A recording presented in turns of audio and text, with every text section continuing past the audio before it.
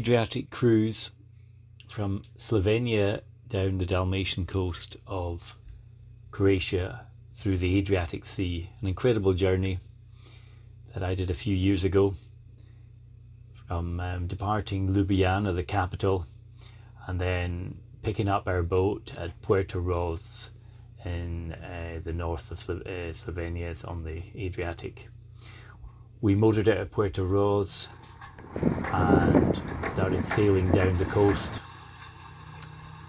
towards the Dalmatian coast of Croatia, which is a much larger coastline than the tiny Slovenia.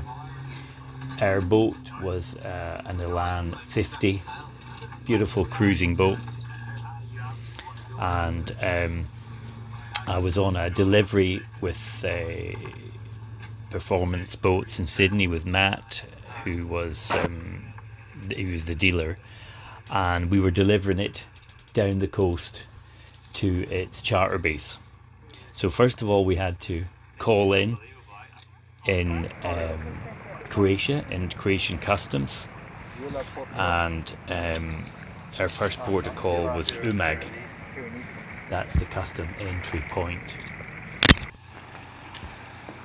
and our the company representative was Matisse from the charter company. You can see this beautiful Elan 50, the Impression model, roomy, 4 cabins, and ideal for cruising the Atlantic or the Adriatic, where we are here at the moment. But it's a good offshore boat as well, should you want to. Interesting, Croatia, it's a very well-to-do place, part of the old Yugoslavia. It's quite a well-off country. Thousands and thousands of charter boats operate along these coastlines, so the towns are well-to-do, and really interesting to explore. There's about 12 or 1300 islands along this coast. So apart from the towns,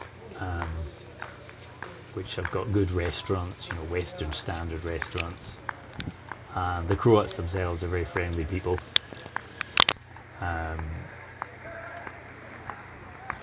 Over here I'm walking out to the pretty place, huh? Looking south along the Adriatic. Marshal Tito was the famous dictator who ran this country until the breakup of Yugoslavia. And Really, this is just a Joe and our guests aboard this trip, and we sailed along part of this huge coastline, which is about 6,000 kilometers of coastline and islands together. The weather is very mild generally, and this was done in the spring before a lot of the boats came out, a lot of the cruise boats. So it's a good time, you know, May is a good time.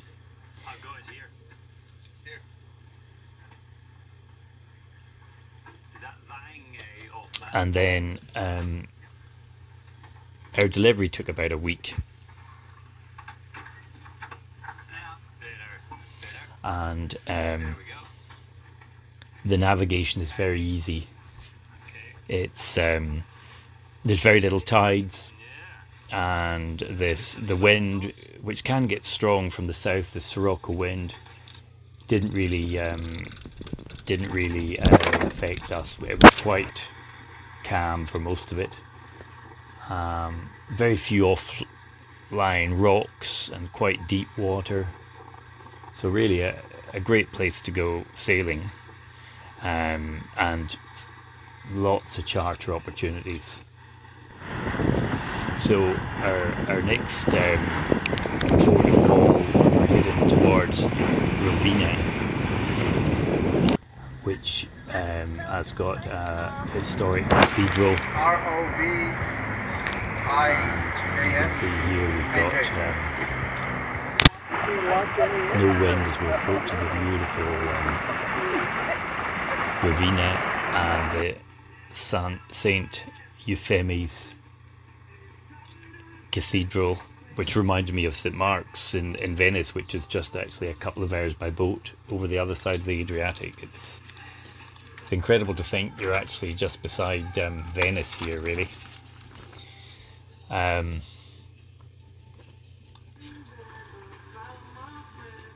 The bimini is very useful on the Elan. It was strong sun, so the bimini and spray hood was very useful.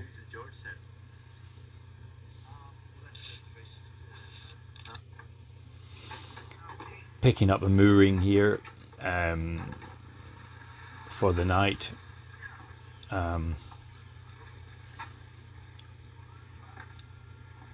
Take it to the bow.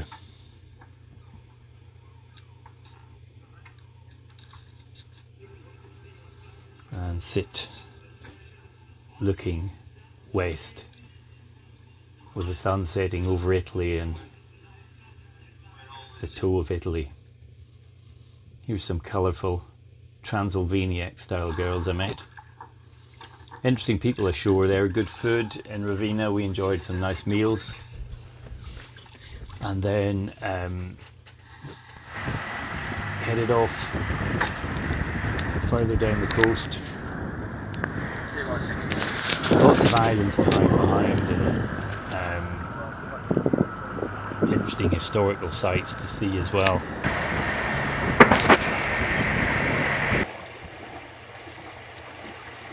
Crossing the Kavarna Gulf. This was our biggest crossing. It was a 20-mile crossing of the Gulf, and that's it's a deep water port, Rijeka, in the mouth of this gulf.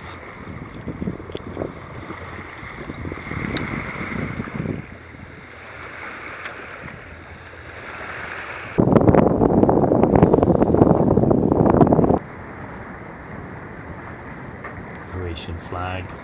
No, you're not too fast for 50. Very good footballing nation.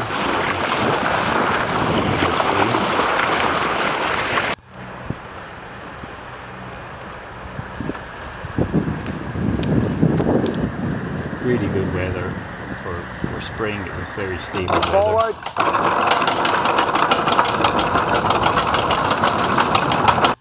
Now we've stopped at this beautiful island, Premuda Island, and we just picked up a village mooring here.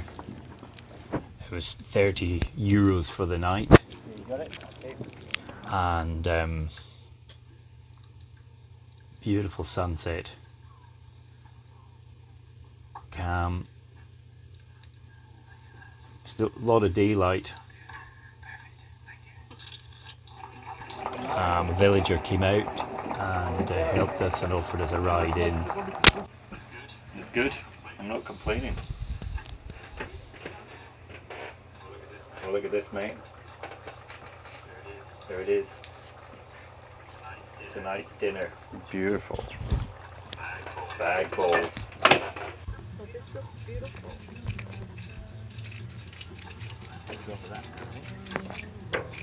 Beautiful big cockpit on the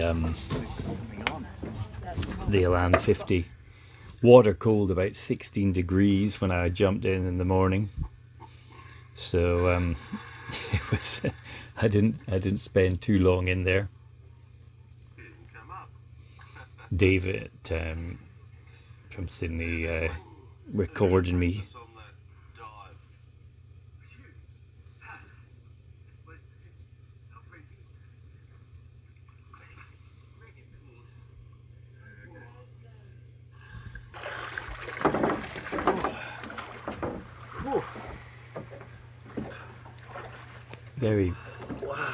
Very clear water and clean, you know, there's no pollution here. Yeah, the shore is didn't seem like there was any pollution anyway. Sea urchins. Yeah. Did you swim to the shore and back? Yes. So, You gonna come for a wacky swim?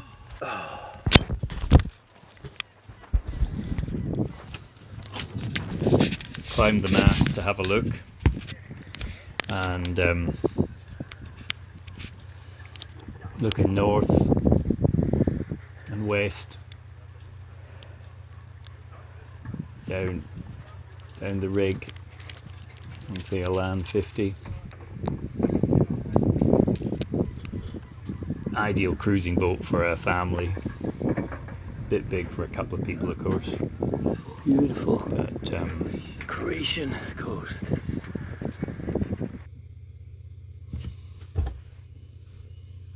Magic moments, memorable moments.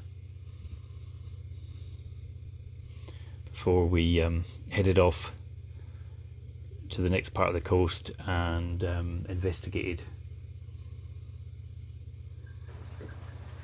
some other islands. We're not doing it much. Okay, so there he is. Now we're approaching Molat Island because we've heard it's got a very good bakery, and it had a nice quay for us to come alongside, but it also has got a dark history of a concentration camp where about 1,000 Croats died during the Second World War in 1942-43. That's Maria the baker. We heard about her bakery, so we enjoyed her food. And then beyond that we cruised further south, enjoying chilling out. Nice big swim platform on the Elan. Charting, Garmin charting, pretty easy to read. And then our next interesting place, which is Dugiotok Island, and the Narrows we had to go through to get into the Telskika National Park. Lots of military here, hangover from Tito's days. Had a bit of fun around this area. I sat in the dinghy to photograph the Elan sailing past. So I just drifted around in the rubber dinghy and looked at the islands. Here's one of the hidden submarine bases that Tito built. He built lots of them, and no one knew anything about them. None of the people in the West knew about them. So quite a secret that uncovered after the end of the Cold War. Got better wind as we got further south towards Split. The southern end of the Adriatic is quite famous because of its wind around northern Greece, and some stimulating sailing. There's a Gulat, one of the